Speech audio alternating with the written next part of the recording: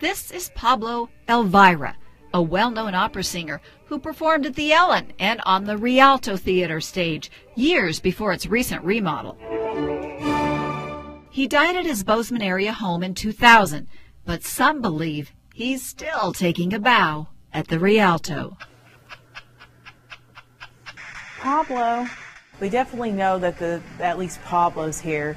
We've had multiple experiences. That's Elise Adams, founder of the Bozeman Paranormal Society.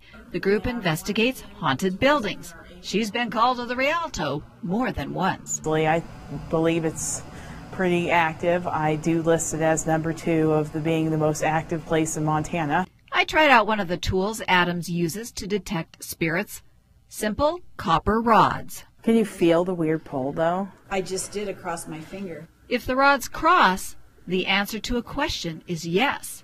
Separating means no. It's like totally... Whether it was a spirit or the magnetic field, I can't verify.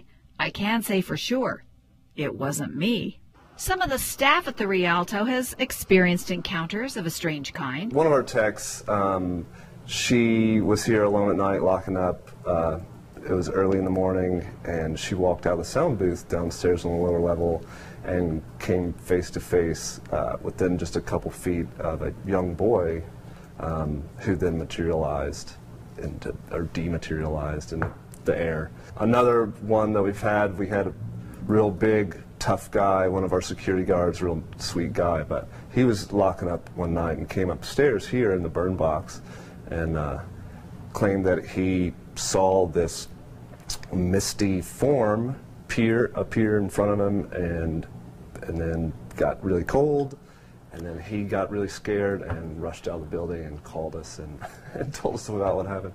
So far, Brink says they're friendly ghosts. I mean, we like it. You know, we joke all the time about it. We talk to them. Do you really? Yeah, I mean, just because, if they're here, cool. We want to be buddies with them.